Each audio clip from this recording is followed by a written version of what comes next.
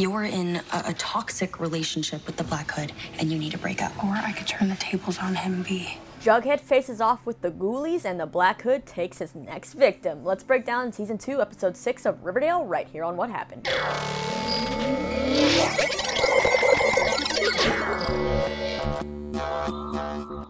How's it going, y'all? Lisa here, and welcome back to another episode of my recap show. First, I just gotta say thank you to all of you and tell you how awesome you are, because my last recap for Riverdale had over 400 comments, which is just crazy. That means that you all definitely had some things to say about the last episode, plus you shared tons of awesome theories, and I love reading through them, so please keep that up. As far as your Black Hood theories, here's the main suspects I gathered from the comments. Obviously, there's Hal Cooper and the secret brother Chick, which a lot of you are still convinced are involved. Some think Hal isn't Betty's real dad and that her real dad is the Black Hood.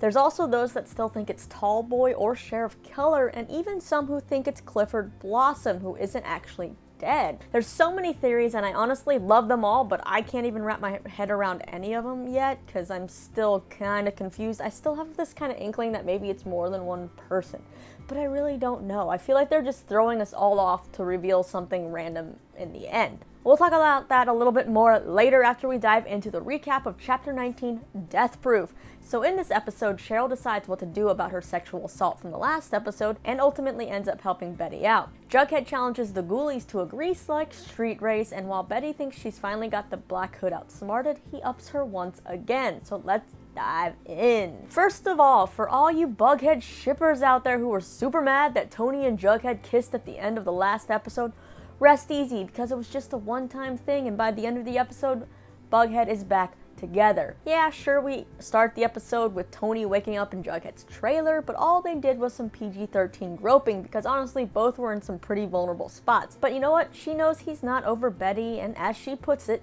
I'm not interested in being anybody's rebound.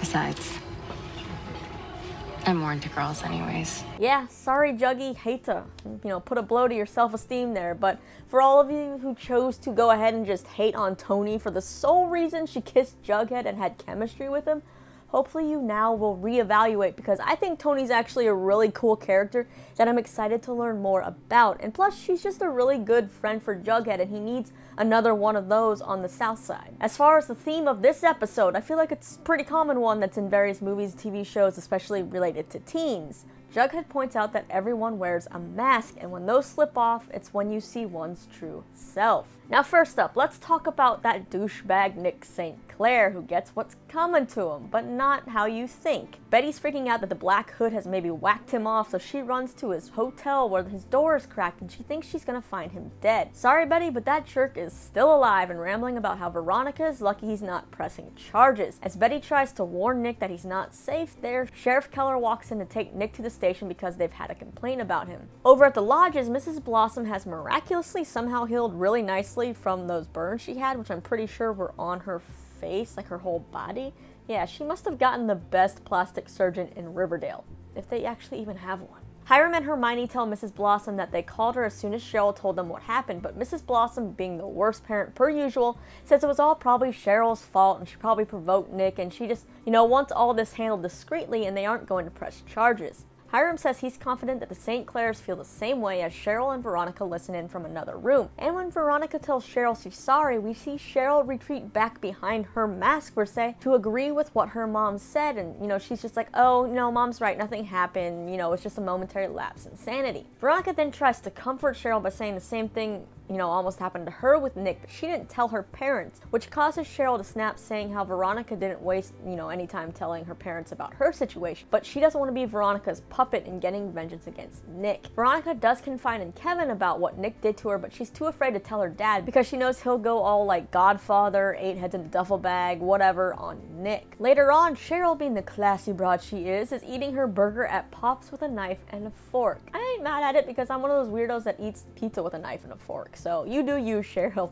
You do you. She sees Nick at the counter ordering food to go for his trip back to New York, and suddenly she is triggered. Nick still denies that he did anything wrong and says Cheryl was begging for it, and that's just enough to light that fire back under Cheryl, and she tells him to get a lawyer because she's going to be pressing charges. But he then bursts her bubble by informing her that she pretty much can't because of the deal her parents made with Mrs. Blossom in the form of hush money. Now, since the rest of Cheryl's storyline kind of fits in with Betty and the Black Hood, I'll save that for that part of the recap, so now let's just move over to Jughead and his drama with the serpents and the ghoulies. Word about Nick St. Clair's wild party has come to the attention of all the parents in Riverdale, and they gather the kids and the parents all at the Cooper house. Alice, of course, thinks every kid but Betty is guilty since, Betty left the party early, which causes some commotion on the couch from Veronica. Archie tells her to kind of let up on Betty since she just broke up with Jughead, and I'm pretty sure Kevin said what a whole lot of you were thinking. Hashtag Bughead is no more, and Betty didn't tell me. They learn kind of what we already know, is that Reggie brought the Jingle Jangle to the party, and when they demand to know how he got it, he says he got it from a gang member on the south side. They ask if it's a serpent, and he says he doesn't know, but Mayor McCoy and everyone kind of already have their mind up that they're pinning it on the serpents. Also, now that the mayor knows Josie participated in taking Jingle Jangle despite her father's own struggles with addiction, Mayor McCoy has now moved cleaning up the south side to #1 on her list, even if that means arresting every serpent in sight, and by golly, that's just what she goes and does. While Jughead is showing his article for the paper to Mr. Phillips,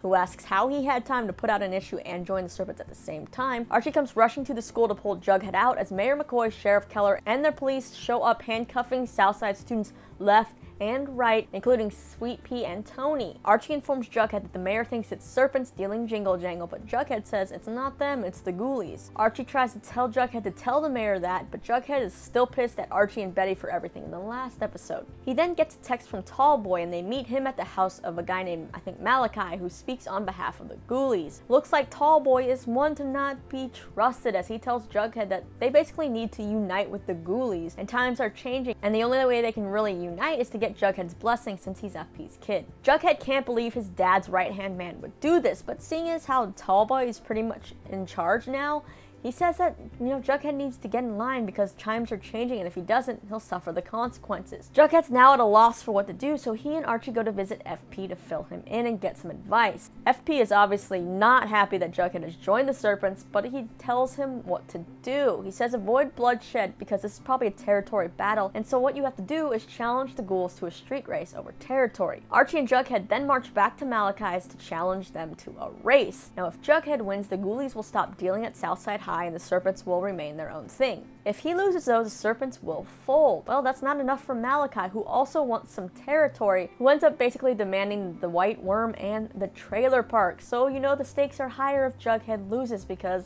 he'll end up losing his home as well. Bughead ends up reuniting as the two work on fixing up Reggie's car for the race. And I love that Betty is the badass who fixes cars. Jughead continues to give her the cold shoulder and says how breaking up with him via Archie was actually worse than doing it by text. Yeah. Betty explains she had to do it because everything was imploding around her, but she can't exactly tell him why, but she was trying to protect him. But you know what? Jughead says she ended up doing the one thing that actually hurt him. She explains that she'll tell him everything when she can, but right now she just needs to get him through this race alive. Not the kind of drag race I ever imagined myself going to, but at least the guys are hot.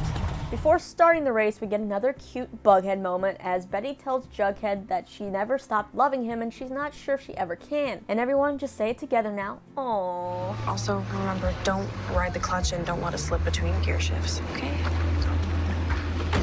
You're an enigma, Cooper. Cheryl then carries out the moment she was born for by kicking off the race as Jughead and Archie race with Malachi and his goons towards the bridge. As they come up on the bridge, Archie starts to freak out because he knows the road is going to get narrow and they'll end up crashing. So against Jughead's wishes, he pulls the parking brake, causing them to stop. And Jughead is pissed, but it turns out to be part of Archie's plan. They hear sirens and see that Malachi has been stopped by Sheriff Keller and a barricade of his men. Now Tallboy and everyone are scattering and are pissed, thinking that Jughead ran to the cops, but Archie fesses up that this was his plan all along. Jughead informs Archie that once the Ghoulies get out of jail, they'll be coming for Archie's head on a stake and probably all of their heads. The next day at school, Tony tells Jughead the serpents are pretty divided over his actions, and they then see the cops show up at school, but thankfully it's not to arrest another serpent. Instead, it ties into Betty and Black Hood's storyline, so now now let's hop over there. When Betty is walking home after checking on Nick, she gets a call from the Black Hood, who is so happy that she told him Nick's name, at the end of the last episode, because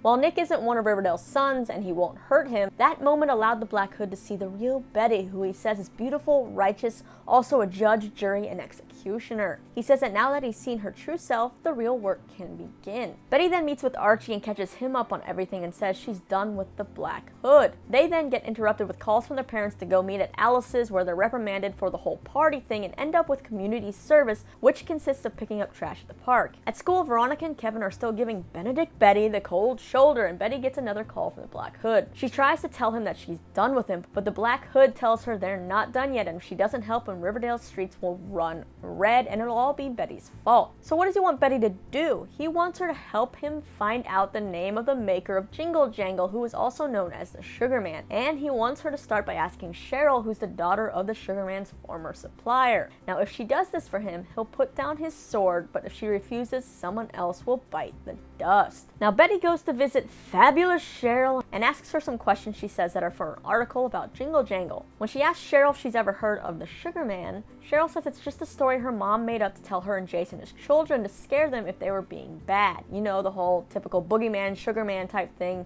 He'll sneak into their room at night and take them away. When Betty asks if it's possible the Sugar Man worked with Clifford, Cheryl just says she told her the truth and it's something that was made up by her mom. Cheryl then goes through a box of her old keepsakes and drawings and pictures and finds a drawing she did as a kid of her, Jason the Sugar Man, and she takes it to her mom. Meanwhile, Betty goes to find Sheriff Keller at Pop's to ask him about the Sugar Man. He says that now that Clifford's dead, anyone honestly could be the supplier. Veronica is at Pop's and overhears, and the two of them end up making up over milkshakes, which is obviously one of the best ways to make up, right? And now Betty explains to Veronica what was going on and how she wants to turn the tables on the Black Hood, and you know what? Veronica says she's in. They end up getting the name of Reggie's supplier and hatch their own plan of trying to follow him and track that down to hopefully find the Sugar Man, but instead they end up at the Ghoulies headquarters where Archie and Jughead also are, making that deal about the race. Back to Cheryl, she goes to show her mom the drawing of the Sugar Man and asks about him and how, she and Jason always had to stay in the rooms when he came over. Her mom just plays dumb and says she has no idea what Cheryl's talking about. After Cheryl learns about the hush money from Nick, she once again goes back and confronts her mom. And guess what? She's found that check from Nick's parents and she uses it to get real answers from her mom. Now, I actually love this scene, and I think Madeleine Petsch does so well in it. We see Cheryl tell her mom that she's upset because her mom continues to defend Clifford, who murdered her own son, but she won't even stand up for her daughter against a would-be rapist. Cheryl then says she's not giving back the money until Mrs. Blossom tells her the truth about the Sugar Man. Eventually, Mrs. Blossom does come around and tells Cheryl that over the years there were a lot of Sugar Men, and when Clifford was trying to groom Jason to take over the business, he wanted Jason to meet the current Sugar Man against her wishes. That ended up being the beginning of the chain of events that led to Jason's death. Cheryl's now satisfied enough that she gives her mom back the check and asks for the Sugar Man's name. It's also kind of surprising here that we see kind of a real human side of Mrs. Blossom for once, as she crumbles up the check and throws it into the fire. Now Cheryl, learning that the lodges are still taking money from the St. Clairs from her mom, decides to share that info with Veronica, who goes and immediately confronts her parents, who actually spend most of the time in this episode playing chess. It seems like they don't see anything wrong with, taking the money, since Cheryl's accusations have already been dealt with, no charges are being pressed. But then Veronica informs them how Nick tried to do the same thing to her, causing her parents to change their attitude. They end up doing just as Veronica predicted, and we learn that the St. Clairs were in a car accident and Nick will be okay, but his recovery will take several months. Oh well. Karma's a bitch. Yeah, pretty sure someone had something to do with that, and that was not a real accident. Cheryl also gives Betty a call to tell her the name of the Sugar Man. When Betty gets a call from the Black Hood, she informs him that she's not going to give him the name because she's already informed the sheriff of it and published something about it in the Blue and Gold. She wants the Sugar Man to be brought to justice, not executed. The Black Hood tells Betty that she's playing a pretty risky game, but Betty is pretty confident that she found out who killed Jason and who the Sugar Man was, that she can find out who the Black Hood is. Then we get a little intimidation of Dark Betty. I'm breathing down your neck. Can you feel it? Can you feel me? Yeah, well, that seems pretty intimidating, it's actually not for the Black Hood. We find out that the Sugar Man is Mr. Phillips, yeah, that teacher from Southside who was, mentoring Jughead on the school paper, which explains why he didn't want Jughead sniffing around the gangs and Jingle Jangle. Now, as Mr. Phillips is sitting in his jail cell, it looks like every cop in that place stepped out for a donut or something, because the Black Hood just strolls right in and shoots him dead in his cell. Yeah, sorry Betty, looks like you can't beat the Black Hood on this one. He's always one step ahead. Now, this episode also showed that Fred may be dealing with some issues coming up in, the future episodes, as he's seen popping his pain pills, and Archie looks pretty concerned. Also, Betty does end up coming clean to Jughead, and it looks like Bughead is back on by the end of the episode. As far as an episode goes, I think it was a good one, but it wasn't as good as the past few weeks have been. It slowed back down a little, but I am curious to see what the Black Hood's next move is now that he got to the Sugar Man, and it's what he wanted, but Betty still defied him, so is he going to make her pay? As far as performances go, I am so happy that we got a lot more of Cheryl in this episode, and we got to see both sides of her. Madeline does so well at bringing both of those to life. We got to see her with her mask, trying to save face, siding with her mom, but also that vulnerable human side. Obviously, though, this is my favorite Cheryl moment from the episode. I usually do the honors. Not today, Cha-Cha. I was born for this moment.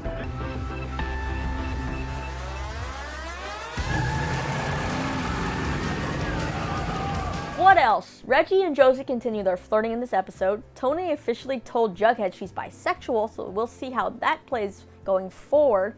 Seems like Betty may be in some real hot water with the Black Hood. Also, she may have her friends all in danger, as she's pretty much told everybody now about her dealings with the Black Hood. Also, Jughead and Archie, they totally can't be off the hook with the Serpents and the Ghoulies, right?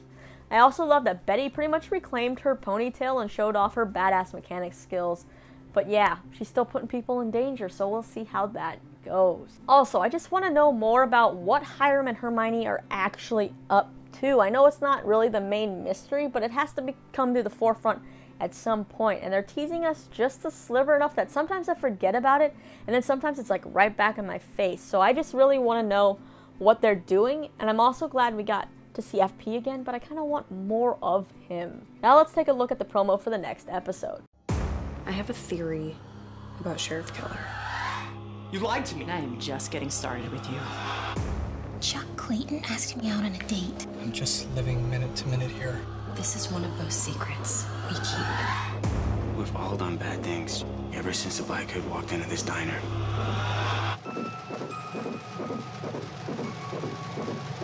Alright, so that shady serpent lawyer lady comes back, and Betty says she has a theory about Sheriff Keller. So is that to throw those of you that think Sheriff Keller could be the Black Hood off, or is he really involved? Does he have some kind of other secret?